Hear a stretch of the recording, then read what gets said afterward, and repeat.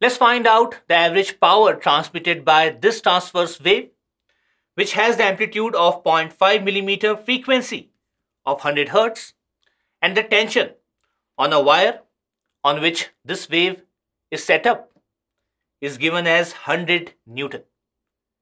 It has also been given that the speed of this transverse wave is 100 meter per second.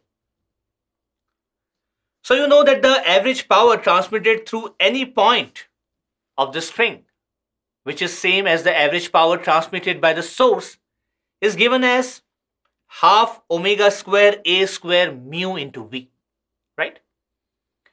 And if you write omega as 2 pi f, then the average power is 2 pi square f square a square mu into v. But did you notice that the value of the linear mass density is not given to you?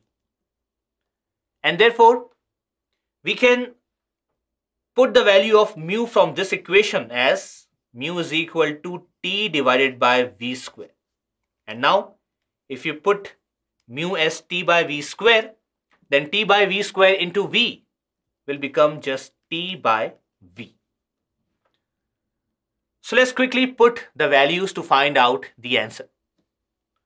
So the average power transmitted is going to be 2 pi square f is 100. So 100 square is 10 raised to the power 4.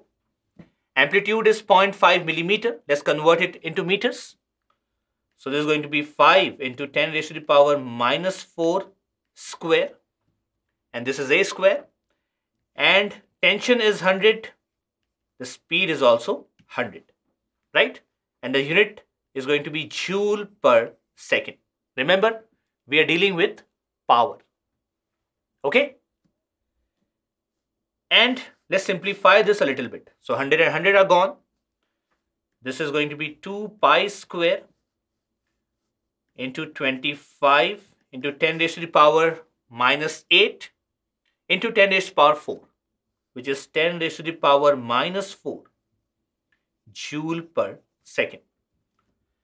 Now, if you put the value of pi square approximately to be 10, then can you see that you will get this as, so if this is 10, then this is going to be 25 into 2, that is 50 into 10, 500 into 10 raised to the power minus 4, or you can say 50 millijoule per second.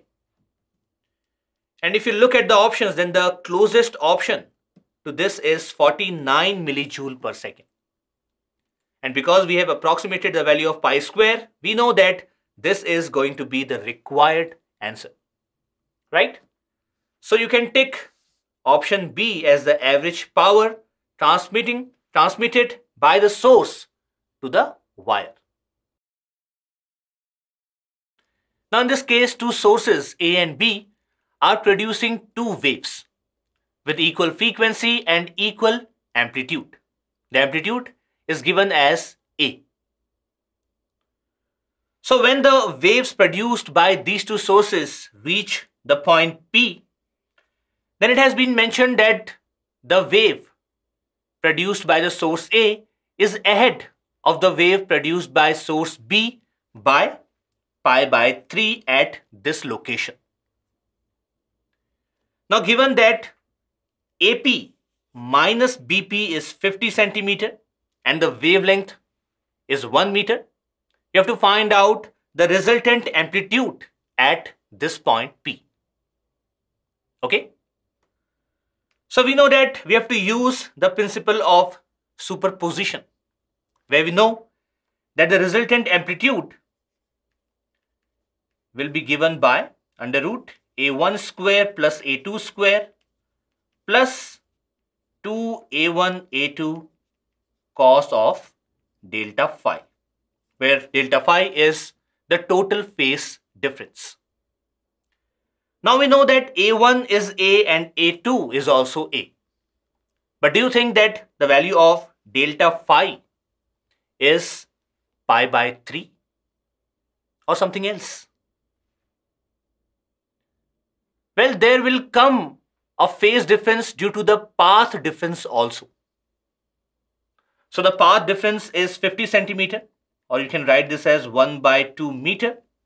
And we know that in such a case, we can find the phase difference by using the formula 2 pi by lambda into delta x. So let's put the value. So this is going to be 2 pi divided by lambda is 1 and delta x is 1/2. And this gives the phase difference due to the path difference as pi. But there is already a phase difference of pi/3, which means that the total phase difference, and let's say delta phi total. So delta phi total should be pi plus pi/3, correct? And this is 4 pi/3. So now we can apply this formula to find out the resultant amplitude. So the resultant amplitude is going to be under root, and remember this is at point P, okay?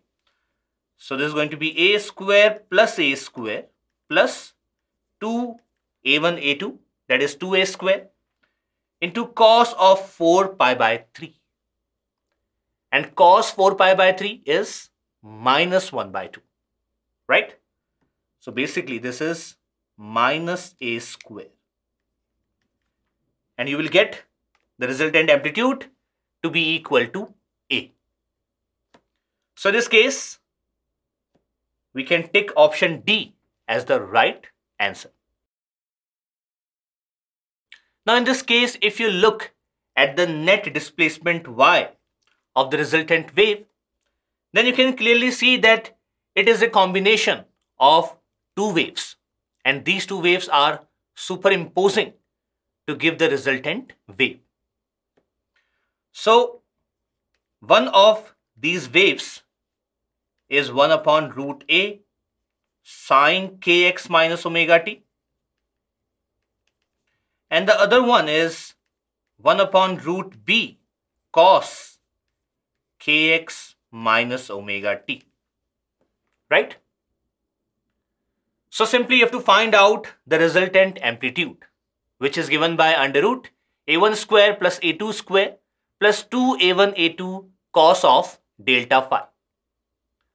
Now what is the phase difference between these two waves? Do you think it is 0? Well, no. Because we can see there is a cos here and sine here.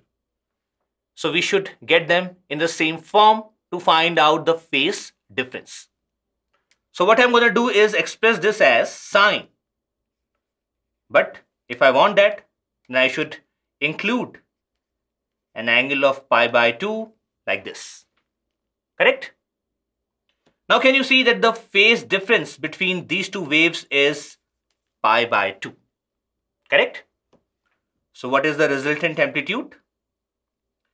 Well, the resultant amplitude should be under root a1 square, which is 1 by a, plus a2 square, which is 1 by b, plus 2a1 a2 cos of 90, which is 0. So basically you have the resultant amplitude to be equal to under root a plus b divided by ab. And you can see that option D must be right. So in this case, three waves are set up along the same path with the same time period, or you can say same frequency, but different amplitudes. Amplitude of the first wave is A, of the second one is A/2, and the third one is A/3. Now at some location X, the phase of the first wave, which has the amplitude A, is given as 0. The phase of the second wave, which has the amplitude A/2, at that location is given as minus pi/2, and the phase of the third wave at that location is pi. You simply have to find out the net amplitude and the phase of the resultant wave. Alright? So let's use the phase diagram to approach this problem. Let's assume that we show the amplitude of the first wave which has the phase 0 like this. Okay? Now, how are you going to show the amplitude of the second wave at that location with a phase minus pi by 2? Well, you're going to show it like this, right? And this is a by 2. And similarly for the third one, when the phase is pi, then the amplitude of the third wave is going to look like that in this phase diagram. Make sense, right? So once we have done this, then after this, it is pretty easy. We can find out the resultant of A and A by 3, right? And this is going to be 2A by 3 along the direction of A. Let's assume that the resultant amplitude is A resultant. And the angle is, let's say, this angle phi. Alright, we want to find out the phase of the resultant wave with respect to the phase of the first wave, which is 0. Right? And now we can find out what is the resultant amplitude. So this is going to be under root. Can you see the angle between this one and this one is pi by 2. So cos pi by 2 will become 0. And you will have 4a square by 9 plus a square by 4 under the root sign. So how much will this come out to be? Well, this will come out to be 5a by 6. Alright, so we have the resultant amplitude. And you can see from the right angle triangle PQR, we can find out what is tan phi. And tan phi in this case is going to be a by 2, which is the perpendicular, divided by 2a by 3, right, which is 3 by 4. So phi comes out to be tan inverse 3 by 4, and we have the final answer. So in this case, we can see that option C is going to be the right values of the amplitude and phase of the resultant wave. In this case, you simply have to find out the average intensity carried by this transverse wave given by the equation y is equal to 5 sine 3t minus x. The density of the string is given as 1 kg per meter cubed. So we know that average intensity is just average power transmitted per unit area in a direction perpendicular to the propagation of the wave, right? And we know that the average intensity is given by half rho v omega square a square. So if we can put the corresponding values in this equation, we can find out what is the average intensity. So we have the value of rho, okay? And how do you find out the values of omega and v? Well, let's compare this equation with one of the standard forms, which is y is equal to a sine omega t minus kx, right? From here you can clearly see that the amplitude is 5 meter. We have the value of rho, we also have the value of a, and by the simple process of comparison we can see that omega is 3 radian per second. So we also have the value of angular frequency. And the value of wave number is 1 per meter. But we don't need the value of k. But with the help of this, we can find out the wave speed. Remember, the wave speed can be found by omega by k, right? So the wave speed comes out to be 3 by 1, that is 3 meter per second. So how much is the intensity of this transverse wave? Well, the intensity, and remember this is average intensity, is going to be equal to half into rho is 1, v is 3, omega square is 3 square, and A square is 25. Correct? And you will get 337.5 watt per meter square. So in this case, the average intensity is 337.5 watt per meter square.